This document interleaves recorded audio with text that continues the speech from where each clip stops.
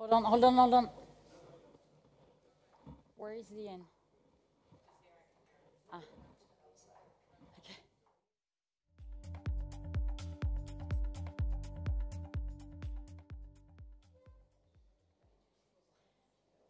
Good morning. I'm so pleased to be back with you today for the last day of the Reluxury Talks. We have an amazing program, and I could summarize the day with we should go beyond circularity, beyond in terms of customer experience, in terms of traceability, in terms of courage. This morning we have amazing speakers, and we will start the day with Leanne Kemp from Everledger with a talk called Stop Bullshitting, the best way to build trust. Please. That's a great introduction. Wow, okay, well, great to be here. You know, there's been a lot of talk lately around blue ticks. They're once the coveted authenticity tick or the marker, and let's talk today in the opening part about Twitter. You know, it was the goal of many people, many celebrities, journalists and organisations, and a badge announcing who you were or who you claimed to be. We even have a blue tick here, authenticity guaranteed. But like him or not, Elon Musk has turned the badge into a monthly charge for anyone willing to pay. You know, it's gone from being a public verification to a pay-per-user, or like I say, a pay-to-play. And you could have a tick a month, 1 month, and then the next you could simply just leave it and walk away.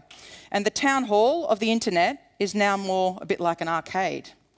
In the world we find ourselves, I ask, is the blue tick enough? And what is beyond the blue tick?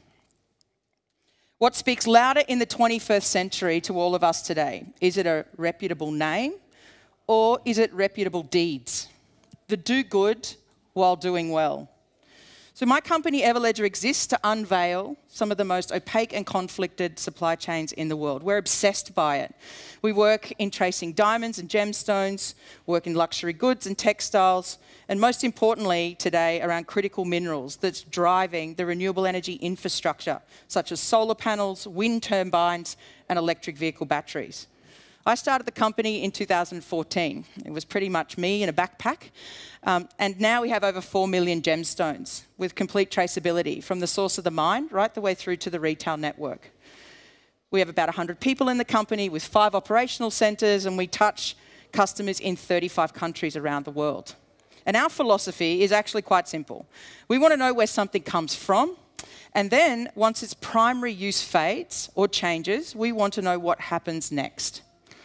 We started back in 2014 by tracking diamonds from the source of the mine through its extraction, cutting, polishing, and then right the way into the retail network. And we started here because the story of a diamond is a hyper-consolidated, geographically dense supply chain. And in many ways, it gives us a roadmap of an exemplar industry where it can evidence the transparency in that supply chain. Now, look, I don't like to say we're a blockchain company, as we are not a traditional bunch of crypto bros that's thinking about what we can do to tokenize stuff. But of course, we use blockchain. We use that and a whole bunch of other technologies. I liken it to a symphony of technologies that come together to enable that immutable record and that identity. And these technologies are foundational building blocks to identify authenticity, granted. But I'll let you know in a second that tech companies are rarely just about the tech. Our work isn't in the technology. Our work is in the systems enablement, the human system, and most importantly, enabling the rewiring of the economics. Quite simply, it's the alignment of values and value in a supply chain or industry that enables that change to occur. The journey we unveil is from the origin right the way through to authenticity, to a life cycle, to use and reuse, and serves every part of that very complicated puzzle piece. Now, impact, of course, is another buzzword. It's thrown around these days like you never before heard. And we shouldn't diminish its significance. When I think of impact, I think of people, planet, and prosperity. And we shouldn't just be thinking about the price tag as the cost of a customer to pay, but what about the cost of the planet? Can we honestly continue to live in an abundant world where what is new is good and what is old can simply be discarded? Certainly in the West, we've been living in an age of abundance, undeniably. So much so that we're also living in a world where trash is in abundance. We've polluted the planet, the abundance through a linear economy that take, make, create, and then throw away. So now is the time we should think going beyond that blue tick. Where's the green tick? And not just a faded, barely visible watermark that amounts to little more than a greenwashing sign, but a strong and true, transparent look at the objects. So if the blue tick is a KYC, the authenticity of the company or the person, then we need a green tick for it to be the KYO, the know your object. So my argument is this: there are many companies and people with really good reputations, but equally, how do we see those reputations? Because they're often built on sand, a shifting dynamics in our societal notions. What constitutes good is really the question, and that's rapidly evolving. The more we know, quite simply, is the more we know. But it's not always the more we show. Consumers are using their voice and platforms to ask questions and are not satisfied with the answers. And practices like changing the blue tick on Twitter to a subscription service will no doubt enable that the faith further and lull us into some false hope of thinking that as long as we have the money, we control the story. So let's take another example. Carbon. Carbon trading, which I'd argue now is at a turning point. One where blockchain technologies has the power to make a lasting impact. And already crypto-backed trading organisations are looking at carbon credits. And they've been heralded as a saviour by enabling transparency in the record keeping and ensuring companies and users can't double dip into that system. But when it comes to the offsetting, credits do occur multiple times. Now, after all, isn't the whole point of carbon credits where they were designed as a way to offset environmental degradation, not just a money-making adventure? There are example companies around the world that are launching public consultations to discuss this very real topic, the importance of KYC, that blue tick, yet again, on the crypto instrument or on the token holder itself. Their own blue tick, if you will, that pay to play, here it comes again. Now, with this signal, it's clear that merely tokenizing an existing system with a business as usual approach isn't going to cut any value creation. And maybe it's time we think about an entirely different system. Yep, the blue tick can stay. We need it. We need to have a KYC check. But let's open up to a green tick. One that verifies the actions, one that verifies the value creation, one that verifies the impact. So here's a thought. It's time to move away from offsetting greenhouse gas emissions to insetting them instead.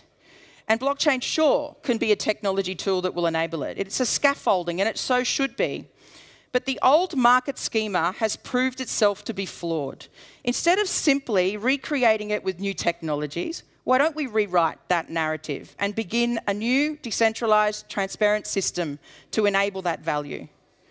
Today, we're standing right at a crossroad. In the next 48 hours, I'm heading into Egypt with this exact topic in largest decision makers and financiers in the world that are now financing these Scope 3 greenhouse gas emissions.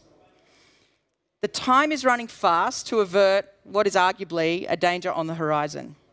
The more we use carbon credits, the more pressure we're passing on to our future selves.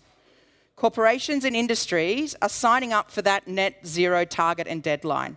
But in reality, aren't we just pushing the changes to some vague future date by promising to offset an emission that we're creating in today's world? There's hope, however, for those that instead of offsetting, we turn to insetting. The practicality of that is insetting puts the responsibility directly onto the companies that are emitting those carbon emissions. It could look like this: removing carbon from your very own supply chain or improving sustainable management practices at the source. We have a platform that traces all of Australian wool. So here's a real-world example. A wool producer, for example, could look at creating the best environment for its sheep. Rather than purchasing credits to plant trees 10,000 miles away, the diamond industry, it could be manufacturing facilities to install solar panels and wind turbines directly on the roof of their facilities rather than purchasing off a wind farm in a whole nother country or a whole nother region in India. Those that are at the forefront of retail to consumer can be that economic engine to drive those insettings.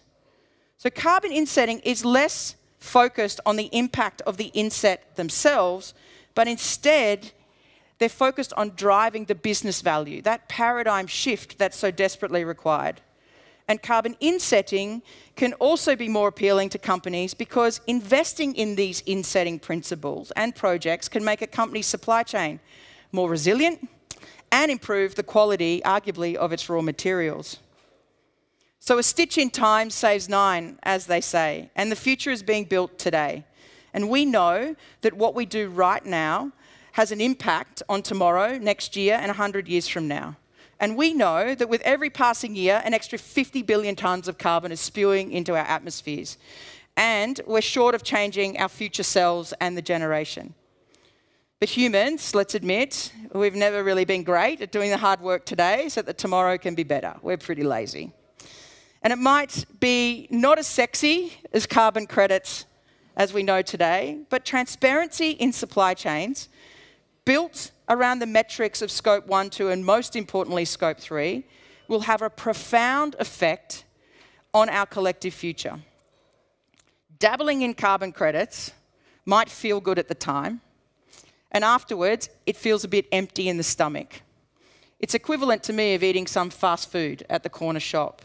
But the feeling that you get from enabling a carbon inset may not be the whole answer to the equation, but I'd wager that it would leave you with a feeling of nourishment that lingers for longer. So what if, instead of putting aside our emissions or offsetting our activities in meaningless ways, we turned inwards, using carbon insetting as the new standard to make that lasting change, and underpin that beyond the blue tick with a green tick? So I'm going to leave you with this. In the past 50 years or so, our understanding of material science has expanded exponentially. And we know how to make things better, we know how to authenticate it, we know how to make things faster and cheaper. In fact, it's a race to the bottom.